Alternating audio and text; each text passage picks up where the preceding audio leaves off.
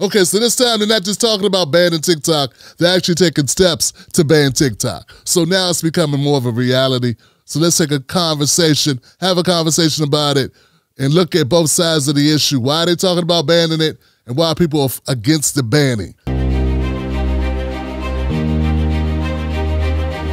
Okay, so a bill that's passed the House that's actually want to ban TikTok. They say within 6 months, ByteDance, the parent company of TikTok, would have to sell TikTok USA to a company that's actually in the USA.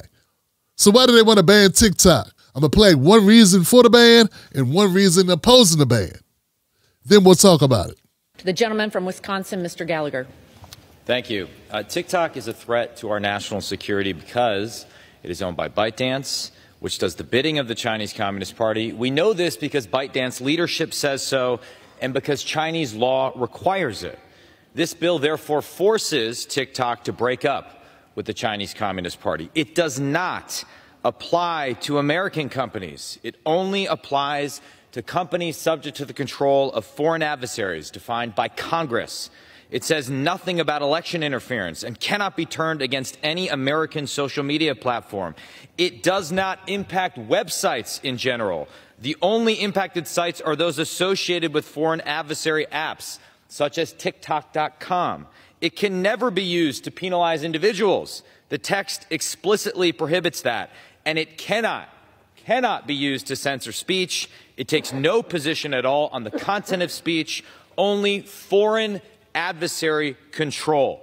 Foreign adversary control of what is becoming the dominant news platform for Americans under 30. This is a common sense measure to protect our national security. I urge my colleagues to support this critical bipartisan legislation. The gentleman. And now, an opposing view against the ban. Thank you, Mr. Speaker. I have enormous respect for the efforts of my colleagues to focus on security and data protection, and I share many of their concerns. But I disagree with this approach and bill that could impact 170 million Americans who use TikTok. 1/3 of all U.S. adults use the app, and millions of entrepreneurs and small business owners use the platform to support their family. And yes, just like every other social media platform, there is misinformation and privacy concerns on TikTok, and I share those. However, it's important that we don't treat TikTok differently than other platforms. If we're going to address this issue, we've got to take the same approach to all social media platforms. We can't just single out one.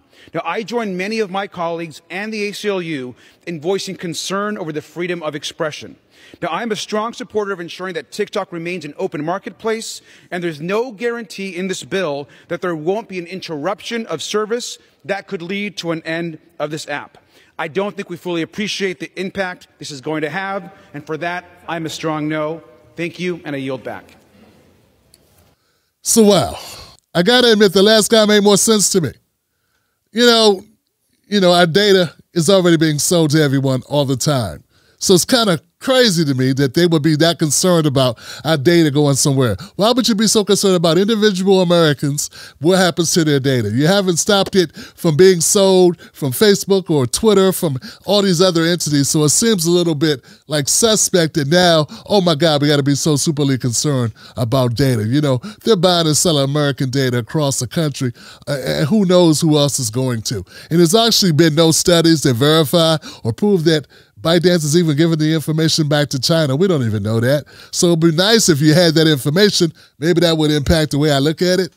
But until then, I might looking at it like, you know, calm down. You know, seems like it's a whole lot to do about nothing. And it seems like paranoia on behalf of the American people or the American government. I think we should go the same way that other countries have gone.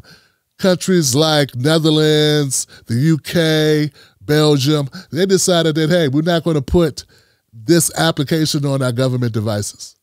No on government devices. In fact, when I worked as a government contractor years ago, we had to make the decision with the iPad, and we decided we were not going to put certain apps on the iPad on government issued or the iPhone. That's what it was. It was the iPhone. So that was all it was. So, I mean, that's kind of a standard thing you could do. And you would think, okay, this is government information, access to government servers. We don't want that to be compromised. I get that That makes more sense to me. But an individual, a 12-year-old in Nebraska, you're worried that someone's going to know what kind of recipes they prefer? Now, when we get into the disinformation portion of it, that's when I got concerns. That's really the over-the-top thing, because it's like these Americans or these government officials are pretending to be concerned about young people's and the way that they look at politics. Young people tend to look at politics a little bit different than the old heads. Old heads, for instance, sort of accept that America's always at war. But our young people are kind of like, why we got to be at war so much? That's not because of misinformation that's being spread on an app like TikTok. That's because there's a generational divide in the way that we look at politics. And it's sort of like it seems that we are contributing everything that anybody has, any opposing view, to them being misinformed. When really it's just that some of the shit that we do in America is so horrible that anybody who's not accustomed to it would have a gag reflex trying to swallow it. Whether it be the way that we hold our elections, the Electoral College itself, the entire setup of our political system, our money in politics, our war efforts, our military-industrial complex, our prison-industrial complex. I mean, the list goes on and on and on. And a lot of these tricky-ass politicians try to attribute that to something to do with Russia or something to do with China, when it has something to do with our conscience as human beings or not being on the payroll of the paymasters of the elite classes that make money off of all of the aforementioned. So that's the way I see it. You're not going to be able to ban that away. That thought process that makes us worry of our government, untrusting of our government based on what our government has done historically, that ain't going away. And that's got nothing to do with China. That's got to do with people aren't as stupid as you think they are. You're not going to be able to lock away all the information to keep everybody super dumb. You've been doing a really good job at it, but now this is the information age for a reason. It's because people get information. And if it won't be TikTok, so this is the thing. If you ban TikTok, what'll be next?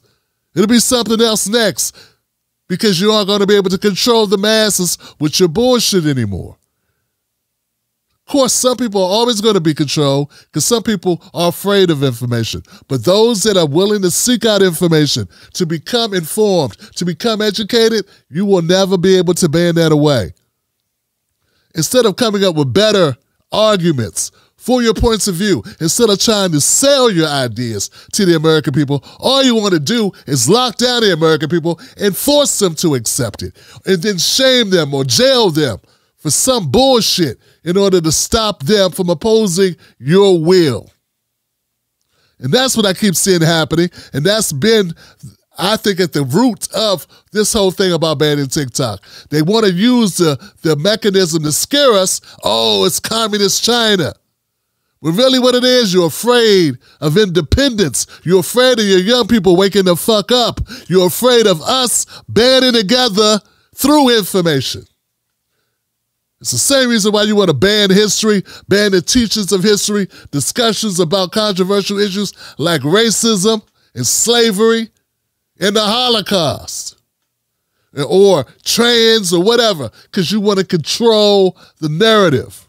And some of us are not as dumb as you make out to be, or you make us out to be. We figured it out. We know what's going on. And I'm going to be able to say it. If it's not on YouTube, it'll be on Twitter. If it's not on Twitter, it's on Facebook. If it's not on Facebook, it'll be Instagram. If it's not Instagram, it'll be TikTok, or it'll be some other app that we come up with and that we don't even know of, that doesn't even exist yet, because the people united will never be defeated. The people united will never be defeated. Now put that in your cap and smoke it. You're not going to be able to fool all of the people all of the time. Those days are over.